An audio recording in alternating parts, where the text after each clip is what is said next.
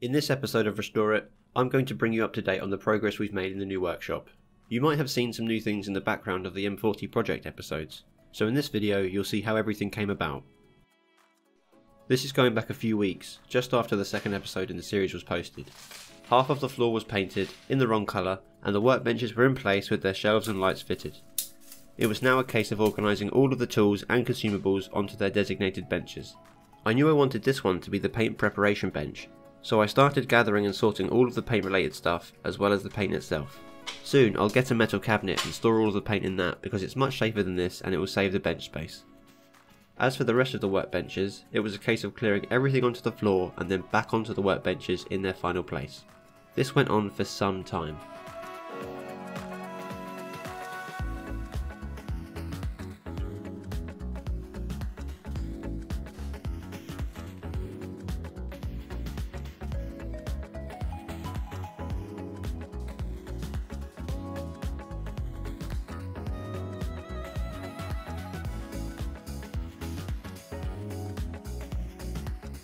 Although I had bought the wrong shade of grey, I committed to finishing the entire workshop, one for my self-proclaimed OCD, and two because I had a new plan.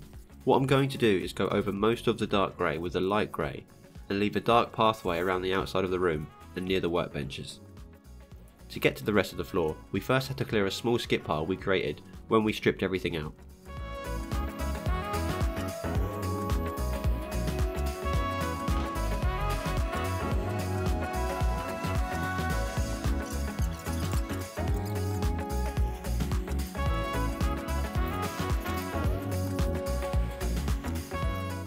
For now, we painted around the car lift as it was due to go up the next day, and it was a serious pain to move. The final bit of rendering was put off till the very last minute. I've got no real practice at this, unlike Doug, so I left him to do it.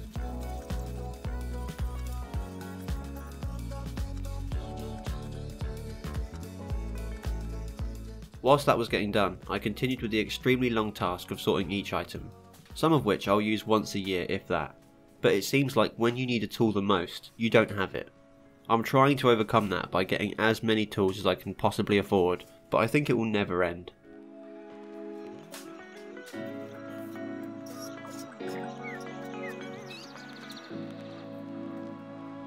This isn't necessarily the final place for all of these tools. At this point I just wanted to get them somewhat in place and have the main area clear for the car lift.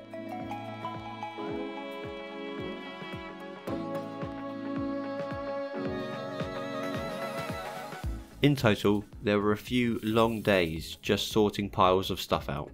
After a few full days, this is where we were at. The floor was repaired and 90% painted in dark grey. The tools were almost sorted and the lift was ready to be installed. Air and water outlets are going to be installed near all of these tools as well as throughout the rest of the workshop. Eventually, I made it to the end of all of the piles and could move on knowing that everything was at an arm's reach. As I was finishing that up, Doug continued to cover the old cream walls with fresh brilliant white.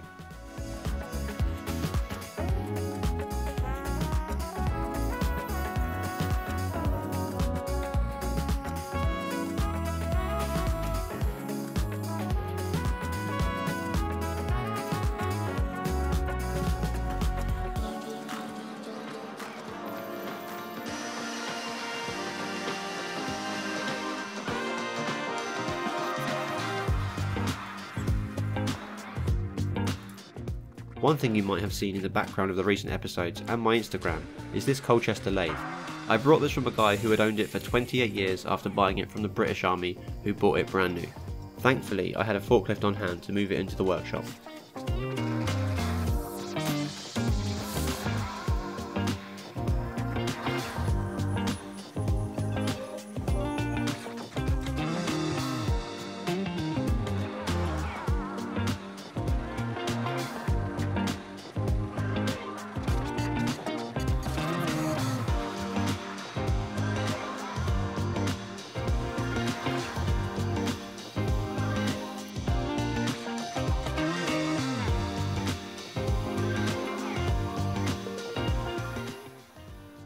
Rob, the engineer buddy of the guy who sold it to me, walked me around the lathe and its various features.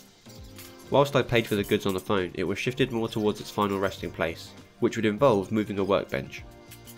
I wanted to use the natural light from this window at the back to light the lathe during the day, when most if not all of the work would be carried out.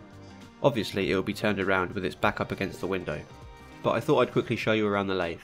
So this is a Colchester Student Mark I from 1951, which makes it 70 years old this year. This is a 6-inch lathe, which refers to the centre height, and the bed length between the centres is 24 inches, so it's known as a 6x24 inch lathe. It's a 3-phase, I think 380 maybe 415 volt motor in there that needs to be hooked up to the 3-phase the workshop has. It's currently fitted with a 3-jaw automatic chuck, a Colchester taper attachment, I think a Morse Taper 5 headstock. There seems to be some confusion about the definite size of this, so I'm going to measure it myself. It was slightly dismantled before it was shipped to me. This Colchester DRO was fitted and functioning, so that needs to be installed as well as the original lamp. It also came with some extras, a 4-jaw automatic chuck, 2 fixed steadies, the C-spanner, some reverse jaws, some tooling, and some metal blocks to help level it. I was told by both the previous owner and Rob that the centre points between the headstock and the tailstock were aligned within a quarter of a thou, which just goes to show the level of build quality Colchester were producing 70 plus years ago. I'm going to leave a link in the description to a video of these lathes getting made in the Colchester factory. It blew my mind how these machines were produced, and I'm super grateful to now own one. Whilst on the subject of this lathe, I wanted to get a manual for it, so I had a look online and guess who popped up? eManual Online. Not only do they do cars, trucks, bikes, planes, you name it, they of course had one for the Colchester Student, a PDF version of the original which I promptly downloaded. What I mainly use eManual Online for is their factory style workshop repair manuals for cars. Like this one. This is an interactive manual for many BMW models including the E30. These are the kind of interactive manuals technicians use at dealerships to diagnose and repair customers' cars. Having one of these makes life so much easier. They contain step-by-step instructions with pictures, diagrams and torque specs that cover everything you need to know about a particular vehicle. They'll tell you if you need special tools or equipment to complete a particular task, and how to properly set up and use those tools and equipment. These manuals will show you how to do practically any job you can think of. And what's good about eManual Online is that you can get a manual for almost any car in existence. So to check these out, click the link at the top of the video description. These things usually sell for around only $20, but I'm going to leave a discount code down there for 30% off your entire order. You can download all of your manuals to any computer or smartphone and have them for the rest of your wrenching days. They hold invaluable information that can save you a ton of money and give you the knowledge and confidence to start your own restoration. Thanks to eManual Online for sponsoring this episode and helping people like me and you to better understand our cars. Let's get back to the workshop. Another piece of equipment I felt like I needed was a hoist. Firstly, to get things onto the mezzanine whilst we don't have stairs, although they are in the plan, and secondly, to move dead cars and other heavy things around the workshop. This one is rated for 450 kilograms and was only £60. It did, however, arrive with a broken plug attached to a very short power cable. I opened it up, removed it and replaced it with a much longer cable and working plug.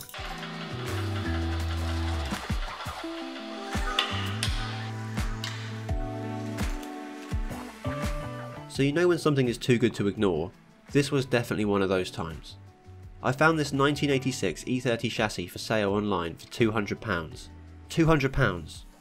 When I contacted the guy, he said, "You can have it for free if you pick it up soon." I went straight to a delivery comparison site and found a transporter who'd pick it up and drop it off for 200 quid, so I gave it to him instead.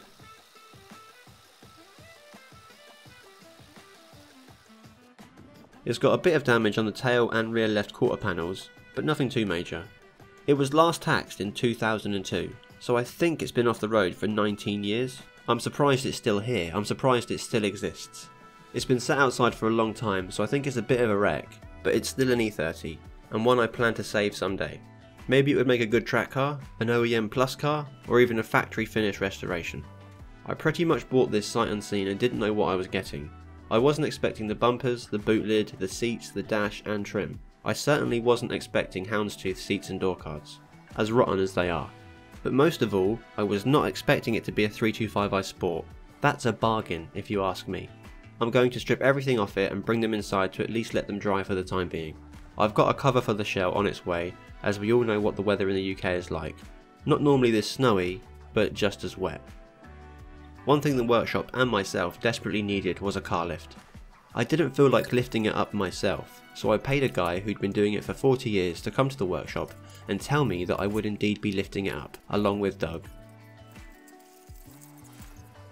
I thought he was going to come with a team of people but it turned out we were a part of the team, which I'm not going to lie, kind of scared the hell out of me. I had tried to move one of the posts on my own when I first moved in, and I couldn't even budge it a centimetre. It felt impossible. And all of a sudden, this guy's telling us we're going to be lifting it up, without any crane, forklift or anything.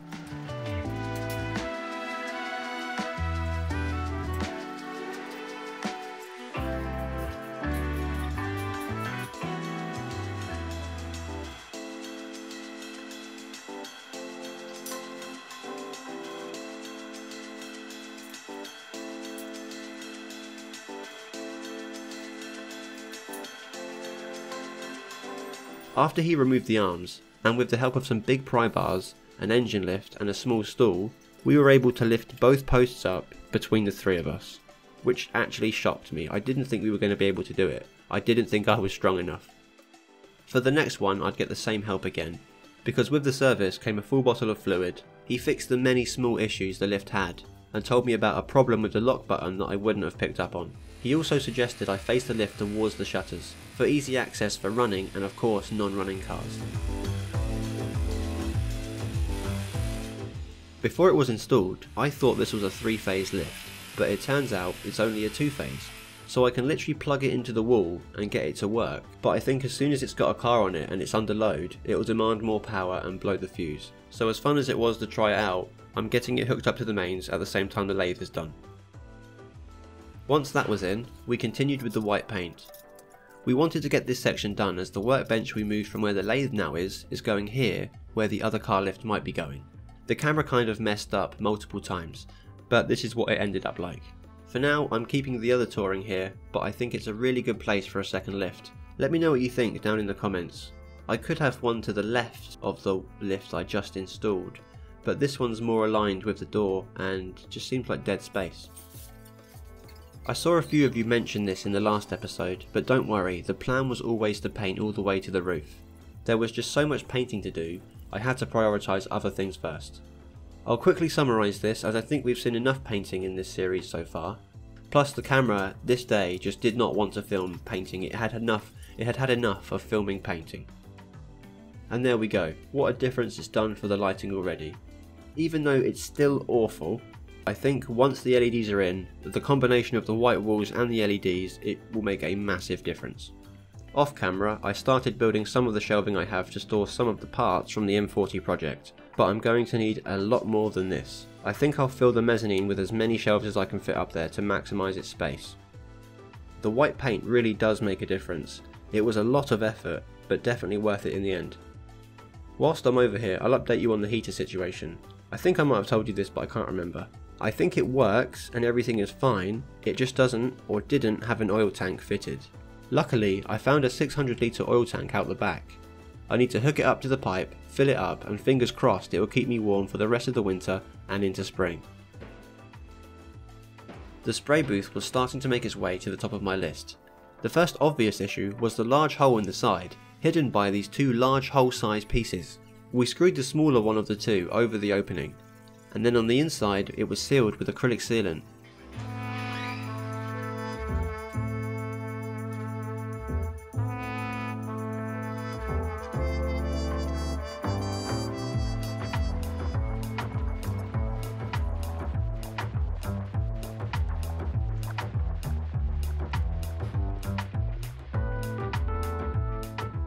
The floor in here was made up of the same type of wood that I ripped off the walls in the beginning.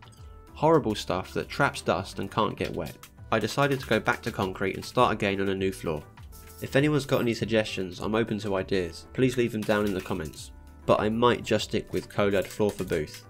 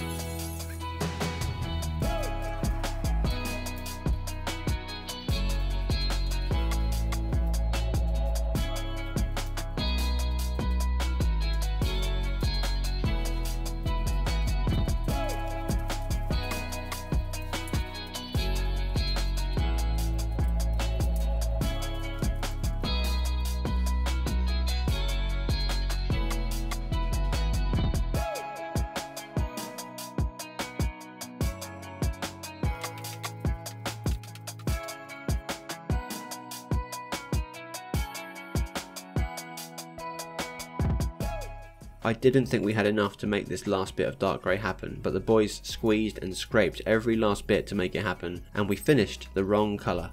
Feels good. Now I can't wait for the correct one to be done, which shouldn't take as long.